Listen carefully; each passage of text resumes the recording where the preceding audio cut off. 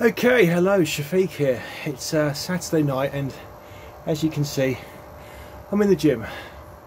I'm in the gym because I, like many other people, have just had enough of, everything that's going on in the world and how we don't seem to have a say.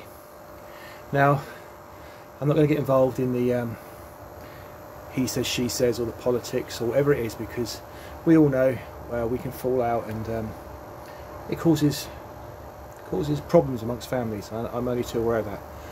But what I am going to say is about our mental health and about everybody's mental health at this time. And one of the adages I use on my men only group, There's No Shame, is that a successful man or woman is able to build the foundation on the bricks that are thrown at him. And I think that's really apt. A successful individual is able to build the foundations on the bricks that are thrown at him in order to overcome.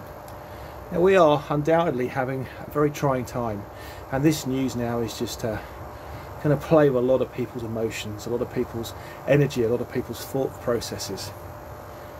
But stay strong, not in a physical sense, nothing like this, but just stay strong in your mind. We've got through this for the last 10 months, the last year, and we're going to get through this. And for us to all fall apart now and see the fractures happening in our lives and our families' lives and our extended families and friends and all the rest of it is simply the worst thing that could happen, even worse than what's going on now. Okay? You are able to build a life and build resolve out of the most trying times. Life is stressful at times, but it's the stress that sometimes builds those roadblocks, and it's not nonsense, it's not nonsensical what I say. I know for a fact, I know clients for a fact who have gone through so much, but it also almost made you value what was important. And of all those guys that worrying about their kids, guys and girls, about custody, or those guys that worrying about seeing their families, their elderly parents and all the rest of it, one thing we have learnt out of this, and don't lose sight of it, one thing we have learned out of this is how much we value our interaction with our friends and family, how much we value our freedom, how much we value the fresh air, and how much we value our opinion to say what we want to say in the freedom upon which we can say it, and with the freedom to do what we want to do. And it does seem like that's been taken away from us, rightly or wrongly. Like I say, I'm not going to get involved in it. But just remember, we've learnt what those values are.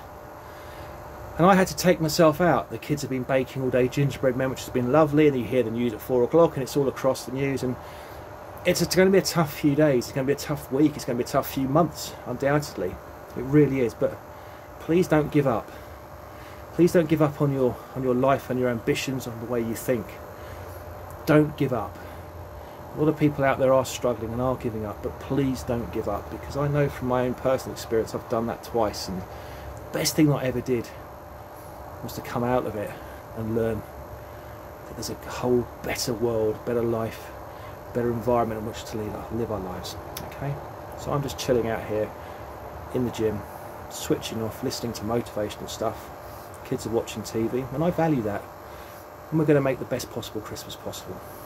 So I had to put this out here tonight because there's a lot of stuff going on social media, and this is not me sitting on one party, the other party. People who know me might know where I sit, but crucially I'm concerned about people's mental health and their well-being at this trying time.